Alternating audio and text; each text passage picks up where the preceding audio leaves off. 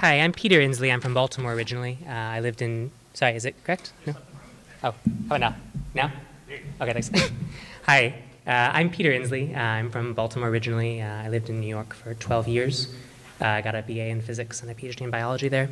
And I moved a year ago to an apartment on Rossmore Street in the Union Square area.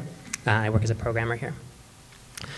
In terms of politics generally, I'm what people now call a democratic socialist or social democrat.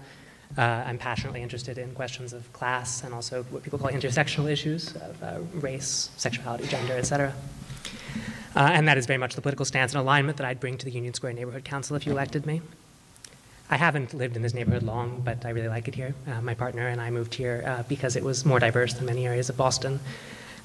We like that there's a Korean grocery store, Brazilian grocery store, Greek social club, etc.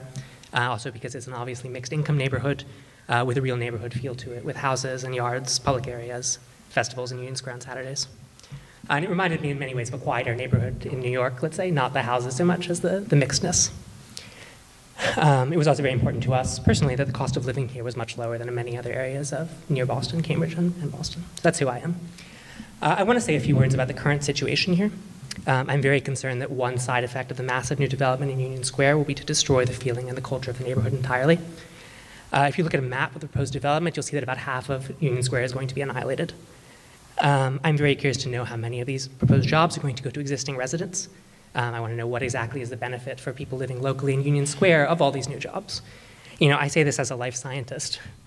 You know, many of these jobs in these offices are going to be specifically for life sciences.